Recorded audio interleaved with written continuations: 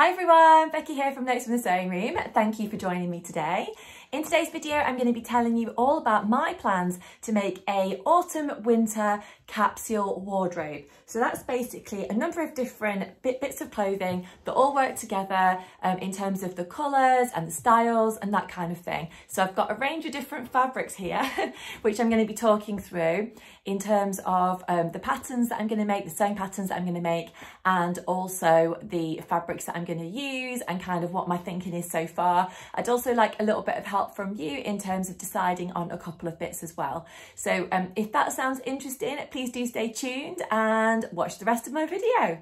If you are new to my channel is all about sewing. It's all about upcycling, sewing patterns, kind of just generally being creative. So if that is something that does interest you, then please do press that like button and subscribe to my channel if you haven't already. And as always, thanks to all of you who do come back each week and watch my videos. I really do appreciate it. I do try and upload a video once each week, either on a Friday or a Tuesday. I do try and go for Fridays at the moment, but obviously it's kind of life dependent. But yes, let's get started. So as you'll know, if you've watched any of my other videos before, I do quite like to use up kind of bits of fabric that I've got in my stash rather than things going to waste. So I was having a look through what I'd actually got, and I've got these a range of kind of sweatshirt jerseys that are all orange, this kind of lovely burnt orange colour, but they're all slightly different. And I just thought, how could I put these together to make something? And then I thought, aha, I know, I can have a go at making a little blazer. So I had a look through online, spent ages on the Fold Line website looking through all the patterns, did some Googling and that kind of thing. And then one of my lovely sewing friends said, what about the Metro blazer by Love Notions? And I thought, oh, I've not heard of that. So that's what I'm planning on making. But let me tell you first about the fabric. So I've got this one, which was left over from a jumper project, I think, that I did for Williams. That's got a bit of a kind of square design on it, kind of printed into the fabric. Then I've got this one, which is just an off-cut, which I just bought, I think, from a remnants basket, which is that kind of animal print. I've got this orange one, which again is just a plain sweatshirt one that was left over from a jumper that I made for my husband, and some trousers that I made for my little boy William. And I'm not sure where this one's come from, to be honest. It's a slightly different colourway to that one.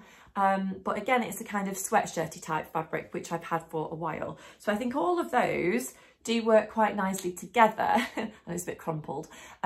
So I just thought, why not have a go at making this Metro blazer? So if you are unfamiliar with it, like I was, I'll just tell you a little bit about it. So it's available in sizes extra small through to 5X. It's got two different collar options. It's got a shawl option and a wide lapel option. It's meant for more stable knits, so hopefully these sweatshirt jerseys would probably work okay. And there's no, it says no trim plate pages plus layers. So I don't know, I've had this printed anyway. I've had it printed on like AO paper, so hopefully that's going to be okay. But I'm not sure which version to have a go at. I think I might have a go at doing this one with the kind of shawl collar. I think that looks quite nice. But it's been the first time that I've ever used a Love Notions sewing pattern actually. So that's going to be all new to me. But that's another little picture of what it looks like, if you can see that. So, but if you have had a go at making this before, I would love to know how you got on with the sizing, what it came up like in terms of length and that kind of thing. But I think basically it says here it's a simple blazer meant for stable knits, like I said. Included in the pattern are two collar options. And it says no garment is complete without pockets, which I think you'd probably agree.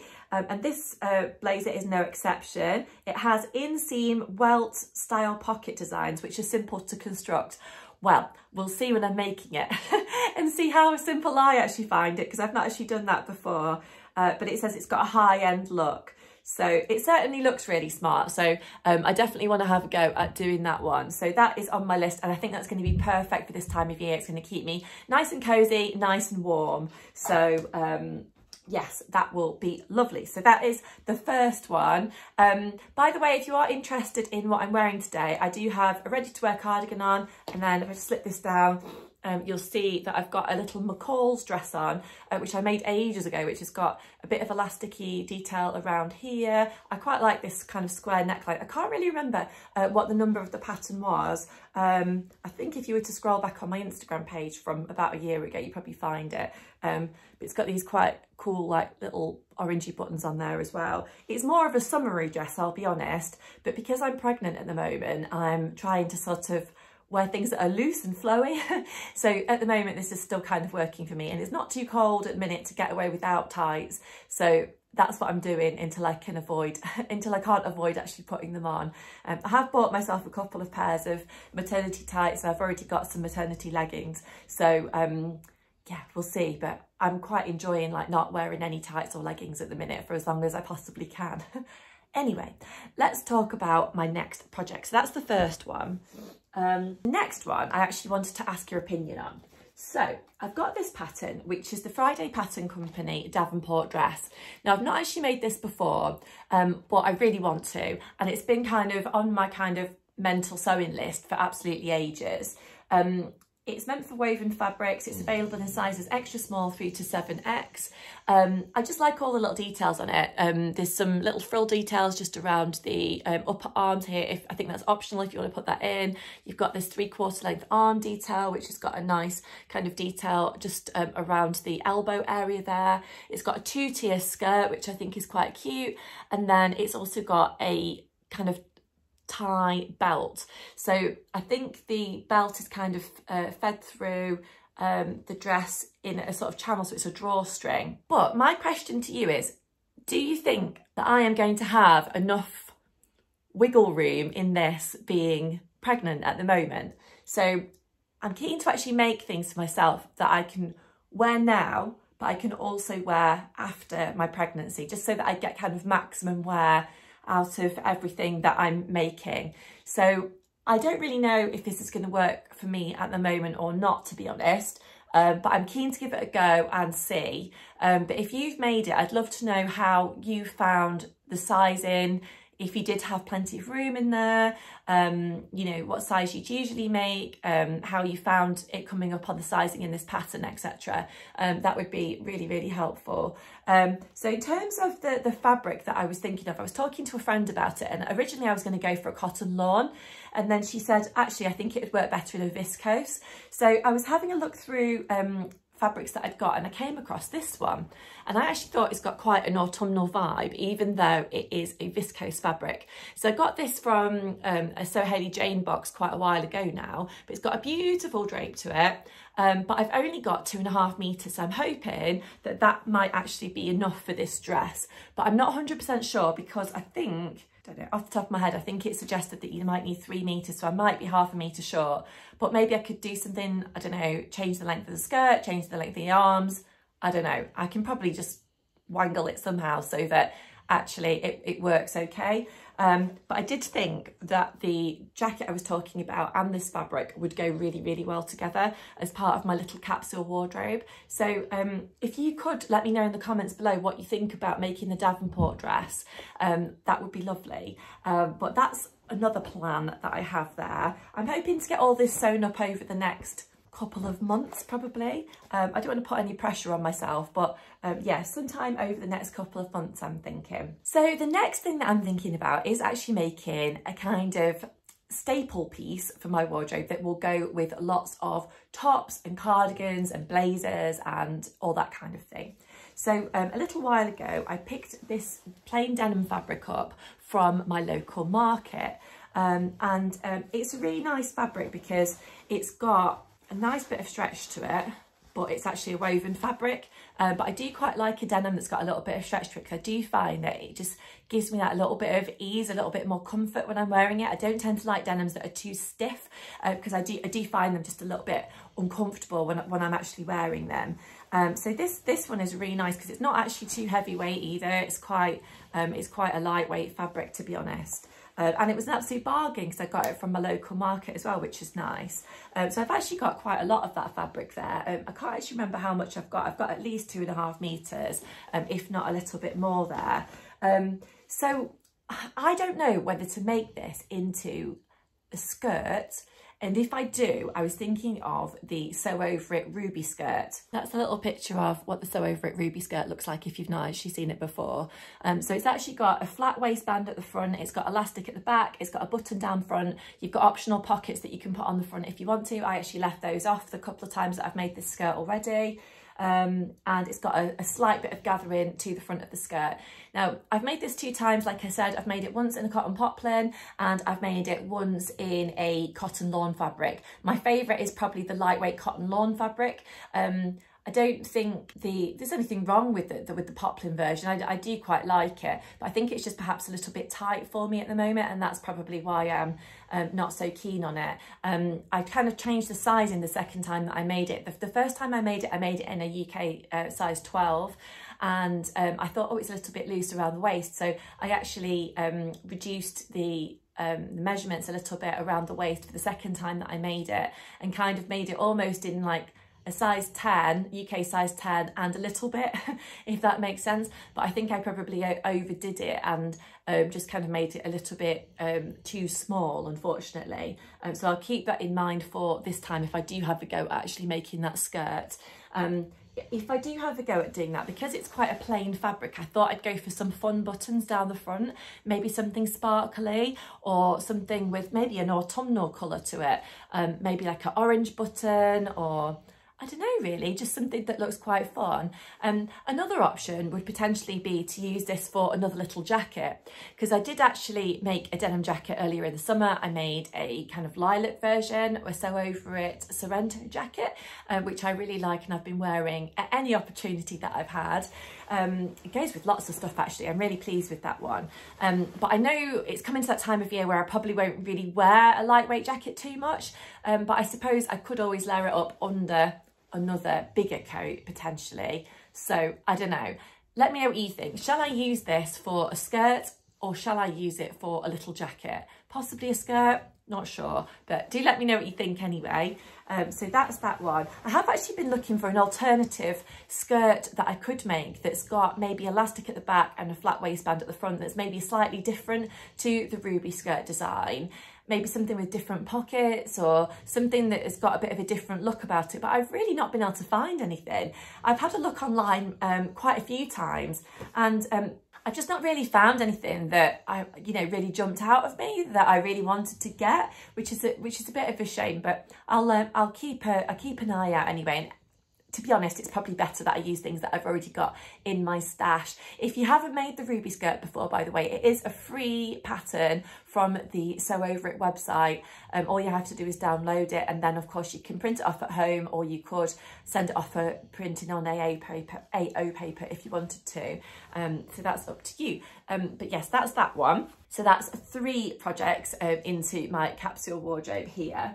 Now, the next one that I wanted to talk to you about is this lovely cotton lawn fabric that I've got here. So I think that has got a lovely autumnal vibe to it, because it's got this kind of burnt orange background. It's got these white bits on with those other splodgy bits in black and brown.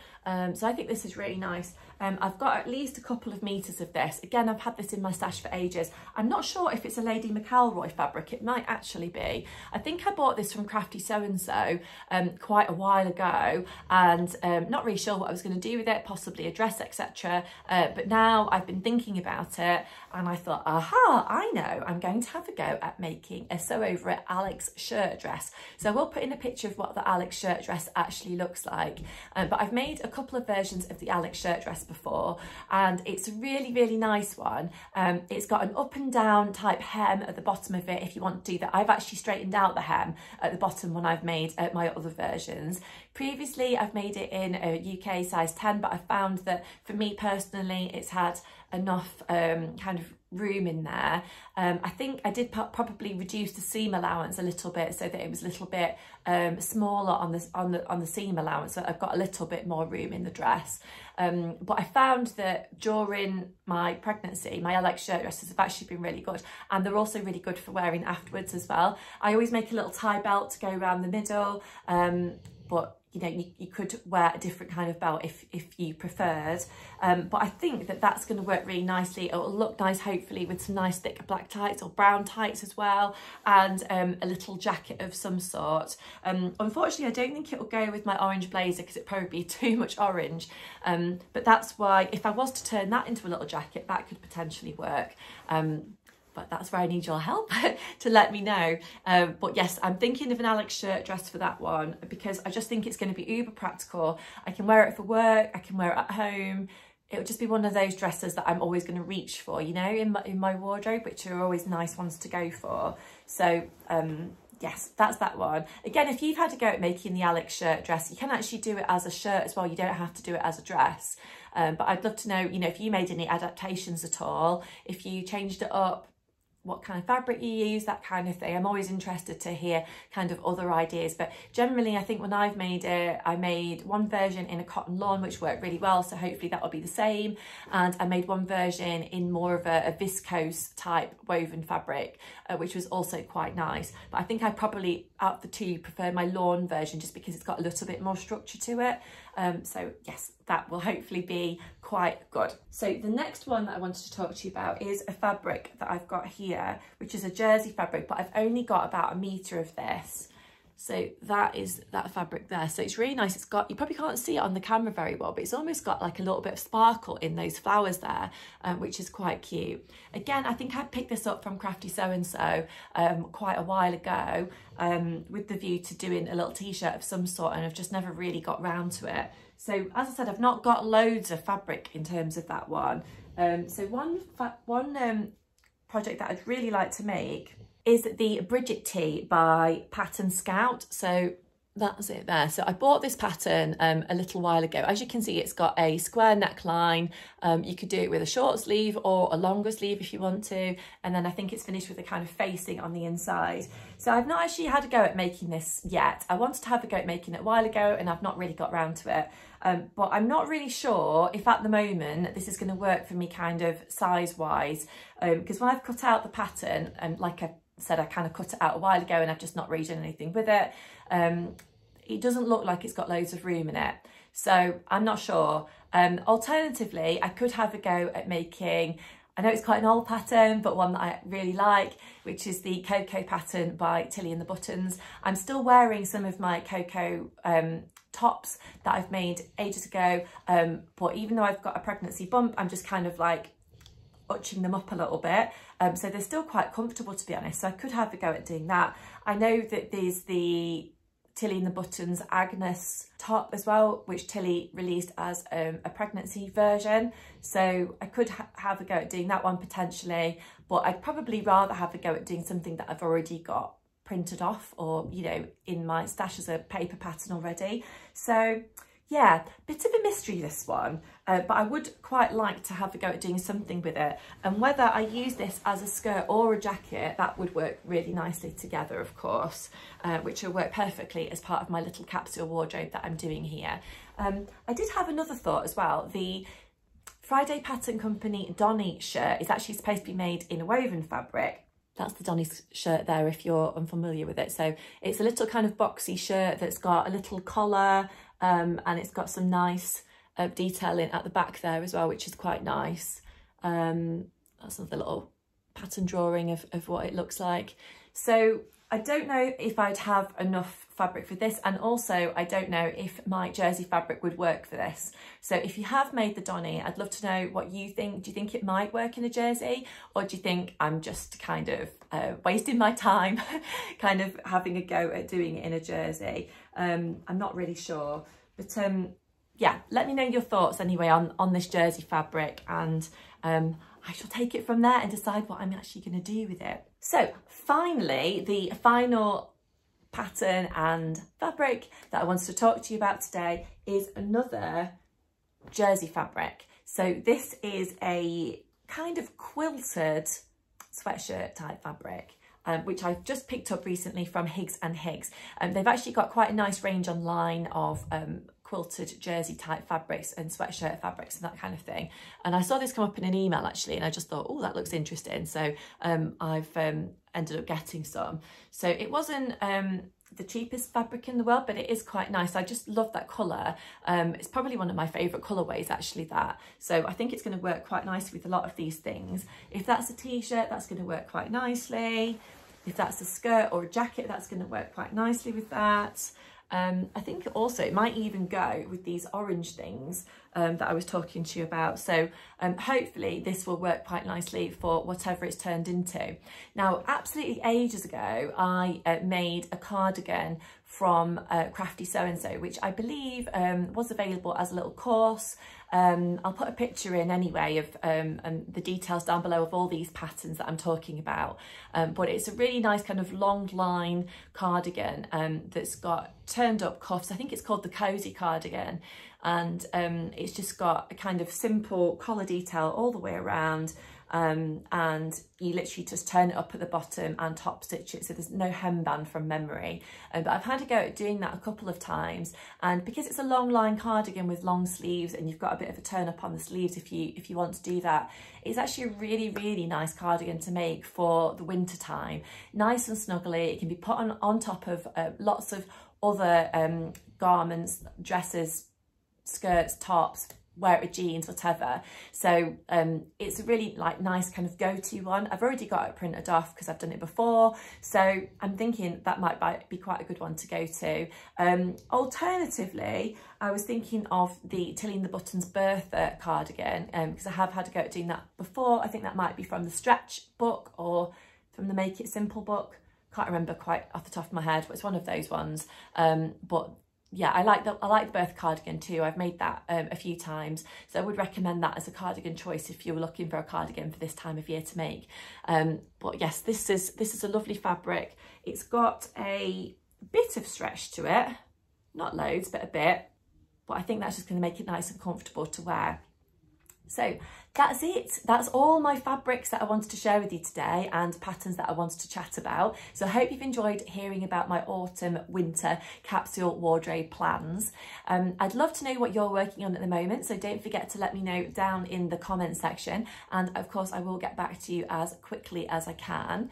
But until next time, I'll leave it there. Don't forget, myself and Karen from So Little Time are running a lovely, we think it's lovely, Instagram sewing challenge during the month of October 2023, and we'd love it if you could get involved. It's open worldwide, so everyone has a chance to get involved if they want to, and it's all about upcycling. So you can upcycle a garment for yourself or for someone else, or you could upcycle some materials you've got at home into a bag. So you could literally use anything. You could use a garment that you've made before, it doesn't really work, it's not really worked out. You could use something that's ready to wear. You could use a tablecloth. You could use some old curtains. Basically anything kind of goes. But all the details are in my previous video, which I will link in this video if you want to check it out and have a look. It's running from the 1st of October through to the 31st of October, with the 31st of October being the reveal date on Instagram. And we've got lots of fantastic sponsors, lots of great prizes, and we just really hope that you would love to get involved. We had quite a few people get involved last year, and we had quite a lot of good feedback. So yes, we're hoping for a similar response this year. So if you would like to get involved, that would be amazing. And do let me know also if you are planning on it and what you're planning on making. But until next time, I'll leave it there. Thanks so much for joining me today, and I'll see you again really soon. Bye.